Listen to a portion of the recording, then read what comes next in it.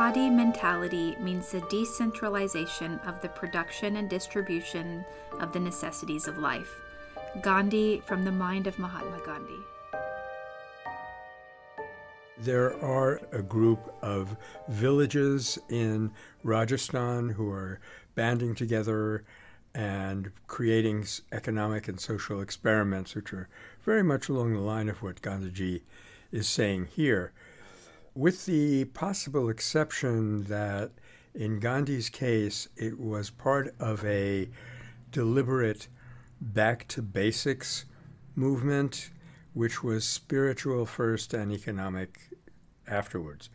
It kind of reminds one of Francis of Assisi. In fact, a lot of people have drawn a comparison between Gandhiji in our age and Francis in the 12th, 13th century, that there's something very liberating and very spiritual, getting us more close to reality, including the supreme reality, when we do away with inessentials and when we stop acquiring and using things to make ourselves feel more worthy and impress other people, and just use them for what we need and what they are.